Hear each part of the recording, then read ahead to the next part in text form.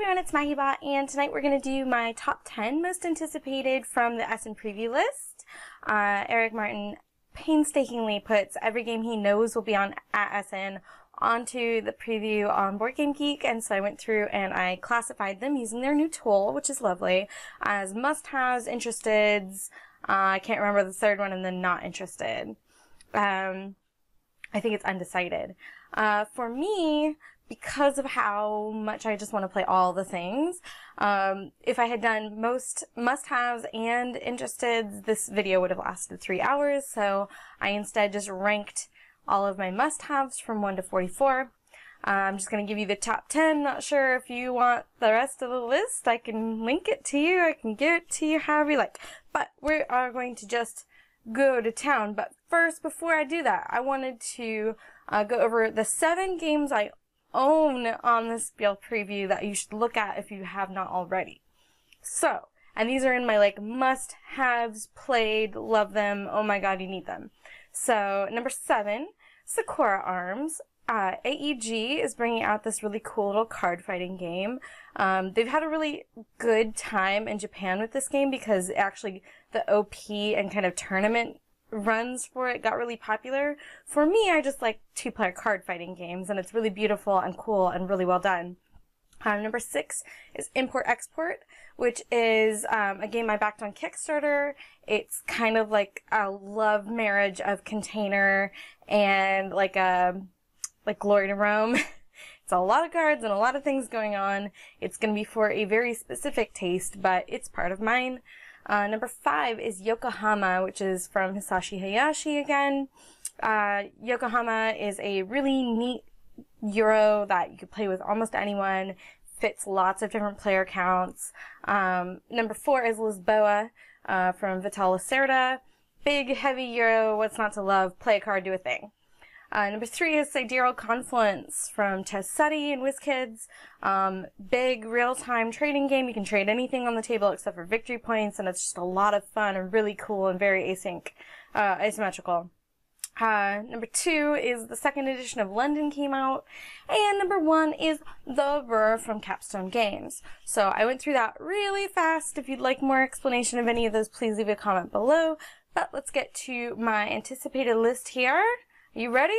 Alright, at number 10 we have the Gaia Project. Gaia Project is basically Terra Mystica in space.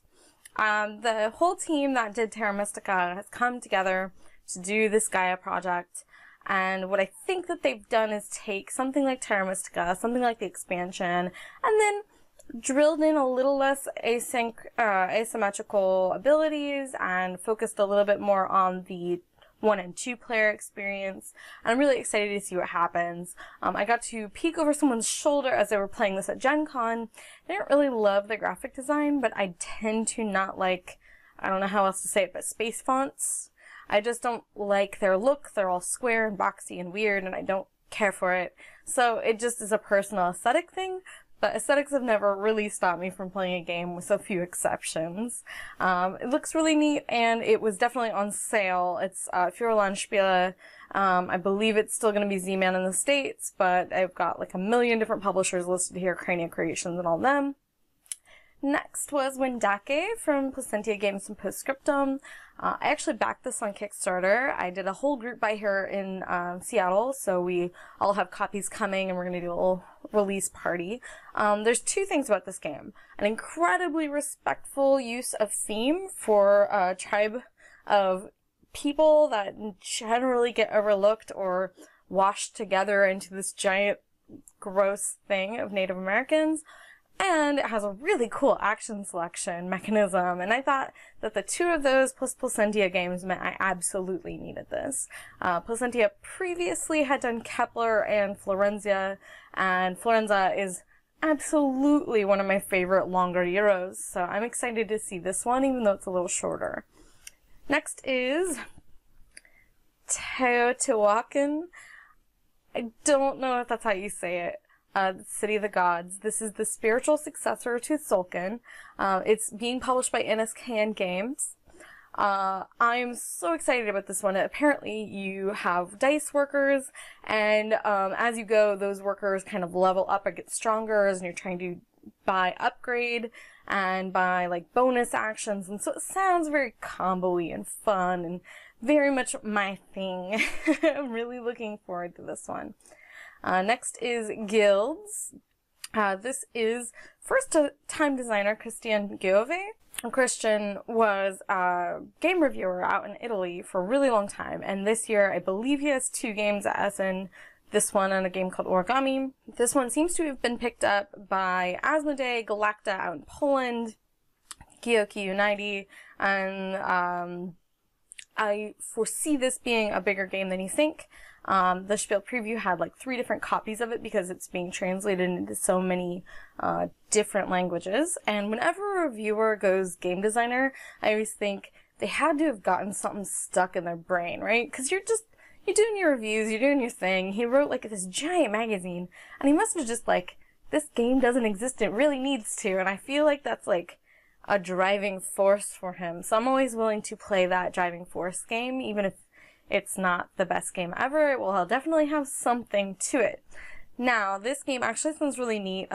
Basically, all of you are meeting in the town square and trying to bring artisans into your house. You're like a craftsman, a master craftsman. And so there's a lot of things that you need to do to entice them every round, and it just looks really fun. I'm looking forward to giving it a try. I will definitely be picking up a copy. Next is another one I already backed on Kickstarter. This is Dinosaur Island. This is from John Gilmore and Brian Lewis. I got a chance to play this online on, I think it was Tabletopia or Tabletop Simulator. I can never remember which one.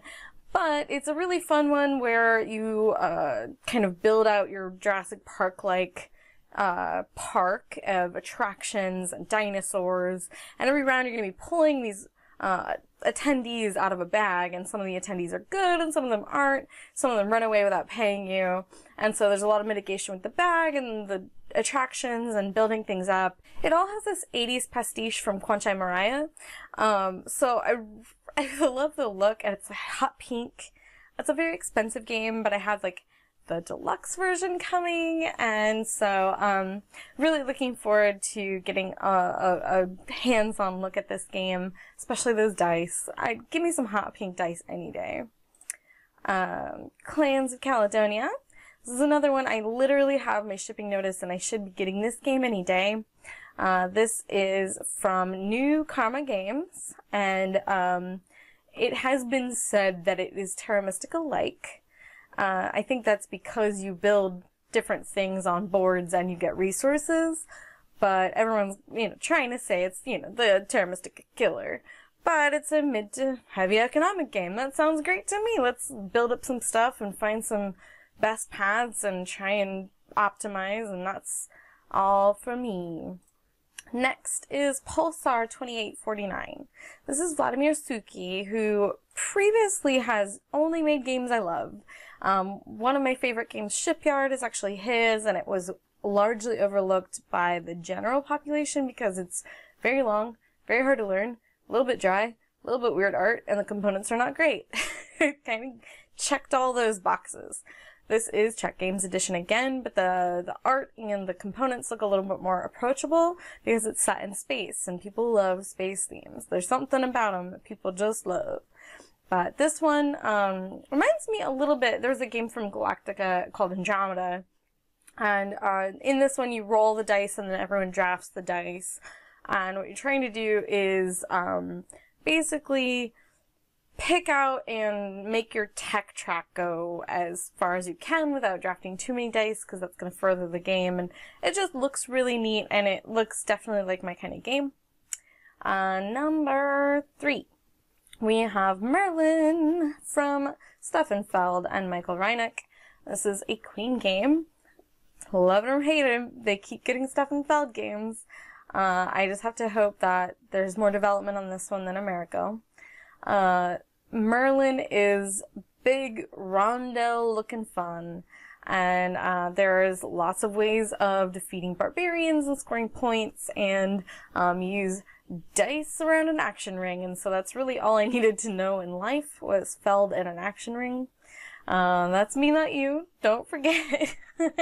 I know a lot of people have things to say, but I am excited. Next is Kepler 3042.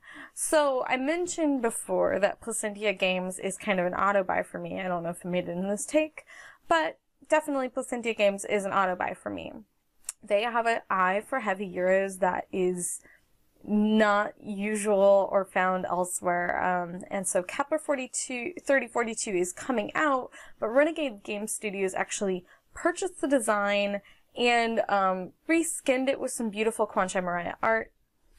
This was a game I regretted very much not purchasing before when it was available, and so when I heard Renegade was doing it, I literally had to take it out of a shopping cart I had put it into because it was my birthday, and I was going to buy a copy for myself. So I've been waiting for this one for a long time. And it's a resource management game. There's not a lot of combat as far as I know. It's more exploring and colonizing and using resources and gaining things. So I'm very, very excited about this one. I can't tell you. My number one choice for this year, and this probably will surprise a couple of you, that is Charterstone. This is a Jamie Stegmaier legacy game. It's got a lot of good and bad on the internet. It's got a lot of playtesting done. It's got a lot of people with opinions. But what can I say? This is the first of the legacy games to really go after the Eurogamer, and so I'm gonna eat that up with a spoon. Sure, pander to me. Put pumpkin chits in there. I'm totally gonna eat that up. I have played a little Pandemic Legacy. I played a little Gloomhaven. I played a little of this and that and this and that. I played them all, right? But none of them were Euro. None of them were really the kinds of things I like to do. So if this one is going to tempt me that way, I am in. Watch It Played very recently put out his video. So Rodney Smith put out his video of how to play it. And I am so excited about this one. This is definitely one I pre-ordered early. I can't tell you, but I might have to play this solo. I don't have a group for it yet. But it is less stringent than the others. It's 1 to 6 players instead of the 2 to 4 where you really, really want 4. And so we'll see if anyone else wants to kind of make a regular game of it with me, but if not, I'll just play the darn thing by myself. Alright, that's my top 10. If you have any questions or comments, please leave them below, and I love you all. Bye! Hi friends, it's new disclosure time. I started working for a company called PSI, and PSI works in between publishers and distributors to get games into distribution the way that they want to be. And so some companies that I mention or that I don't mention directly work with me. At no point does PSI or any of these publishing companies ask me to make opinions on videos. They don't pay me for this. They're literally not involved with my video work. However, it does create bias that you should know about. You should probably also know that most publishers or designers are friends of mine or that I like. So I may want to promote their stuff because I love them. But if you didn't have that bias, why would you be in game reviews? I have no idea. But I figured doing this is better than not doing this in case someone discovered it by accident. But no, really, I get paid to help doing sales and marketing into distribution for game companies. That's me. So anything else, please leave a comment below if you care to. And it was lovely seeing you all. Bye-bye.